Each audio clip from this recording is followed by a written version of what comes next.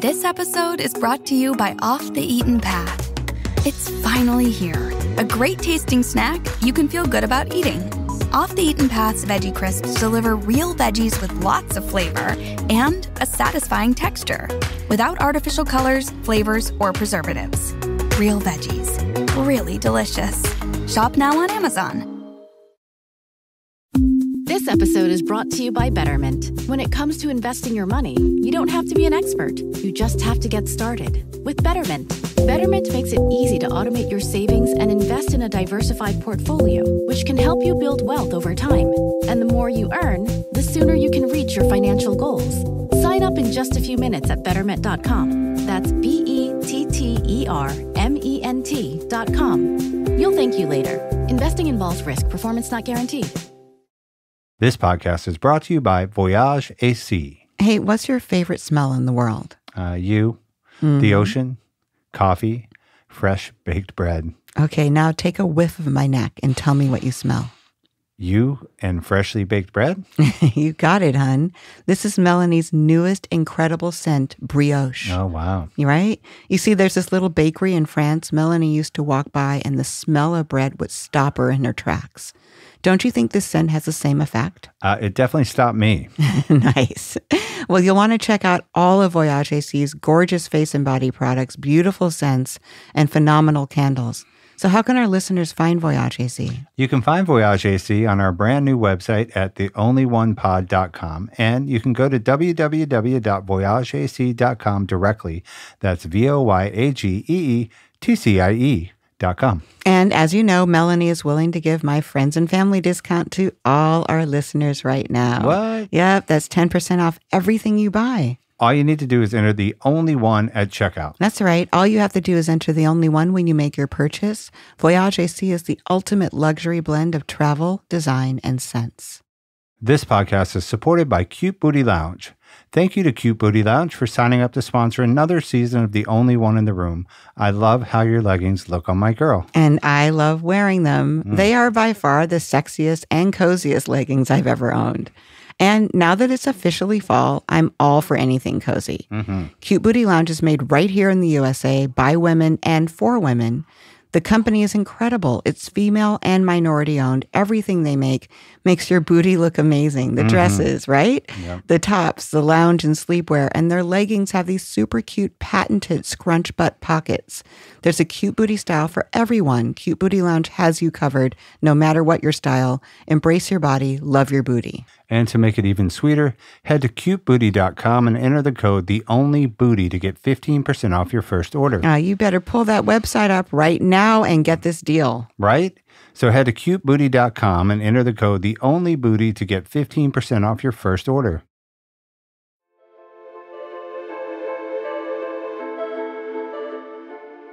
Hey, welcome to Scott Talks today. We have a special meditation from my friend Jeff Kober. You've heard me talk about Jeff before. He was a season 4 guest. He was the only one who was a cuckold. Don't worry, I had to look that up as well. And trust me, it's an incredible episode. He's a great storyteller. This past May, I had the honor of reading one of Jeff's daily thoughts, which he emails out every day to probably hundreds, maybe even thousands of people.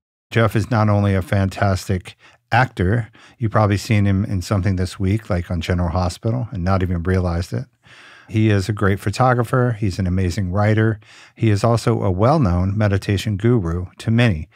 And he's one of my spiritual teachers as well. I wasn't sure if Jeff would say yes when I asked him to come on and record one of his daily thoughts for us. And when he agreed, needless to say, I was like, oh yeah. So here's a little bit about Jeff real quick. Jeff is an actor. He's appeared on many TV series like General Hospital and recently reoccurring on NCIS Los Angeles. I loved him in Shameless, one of my favorite shows, The Walking Dead, Sons of Anarchy, New Girl, and many, many others. Some of his film work includes Leave No Trace, Sully, Beauty Mark, Tank Girl. And for the past 7 years, Jeff has written a daily thought about meditation and consciousness that he sends out to his subscribers, in which he is in the process of organizing into book form. He's also actually working on another book called The Mythology of Self, Discovering and Changing the Stories We Tell Ourselves. Jeff also makes wet collodion tintypes and ambrotypes in his studio. It's a really fascinating form of photography. It's pretty old school. It's really neat. So you can check out Jeff at jeffkober.com. And I hope you guys enjoy this meditation as much as I do. Hi, my name's Jeff Kober, and thank you, Scotty, for asking me to do this today. I really appreciate it. I'm a teacher of meditation along with the other things I do in my life. And one of the things that I really have learned for myself is that, well, number one, meditation is absolutely essential for me to give myself an experience that is other than what I can have in my eyes open state, to know what is actually possible for me to feel and to know what I actually am underneath all of the pieces of myself that I experience on a daily basis. But along with meditation, what's essential for me is that I begin to shift the way I look at the world, begin to shift the way I think about things. And for me, I've had to read countless thousands of books about spirituality and listen to hundreds of hours of recordings of people much smarter than me talking about these things in order to start to turn the ship of my thinking around to put me in the direction of what I'm meant to be, which is happy, joyous, and free. And toward that end, several years ago, I began writing a daily thought and sending it out to people. And the only assignment I gave myself in that was, if someone reads this from the beginning to the end, they will feel just a little bit better at the end of it than they did at the beginning. That's pretty much what I've been doing all along.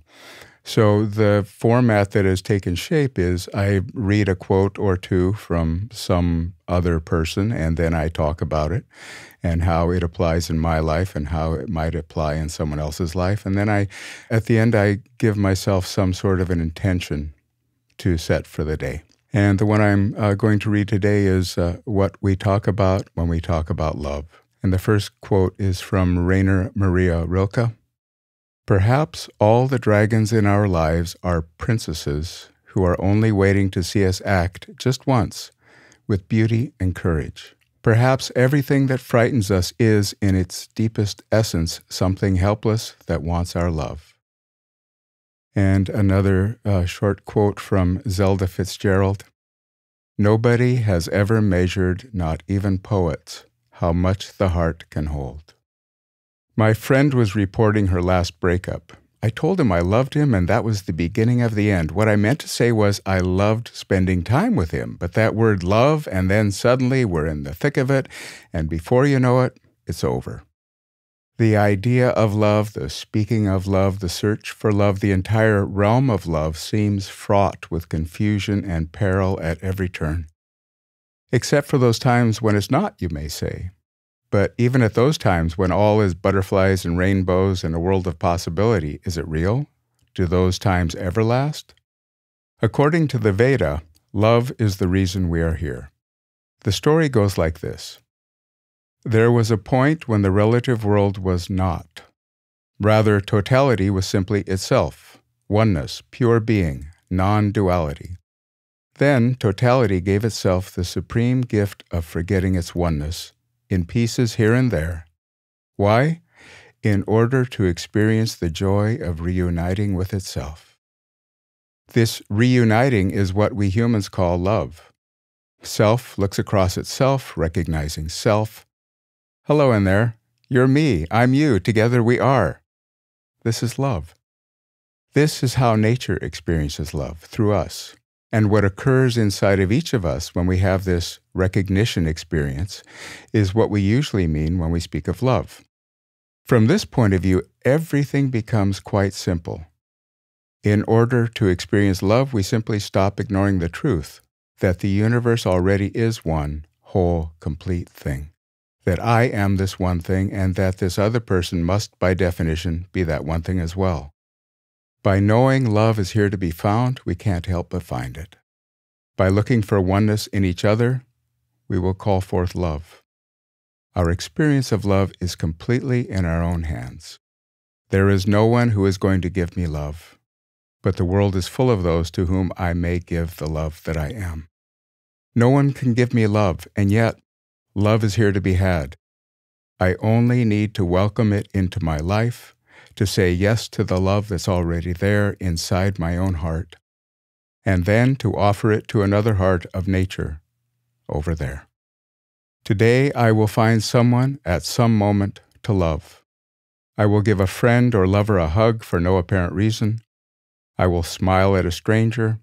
I will let go of my judgment of someone and choose to see her as doing things the best she can. And I will love her for it. Thanks for listening. Thank you for listening to The Only One in the Room. Please join us each Tuesday and Sunday for an incredible brand new Only One interview. And every Friday for On My Nightstand, where I'll be reading something that I love. If you have an Only One story you'd like to share or a piece of writing you'd like to submit, please send it to theonlyonepod@gmail.com. From all of us at The Only One in the Room, we wish you dopeness, health, and prosperity.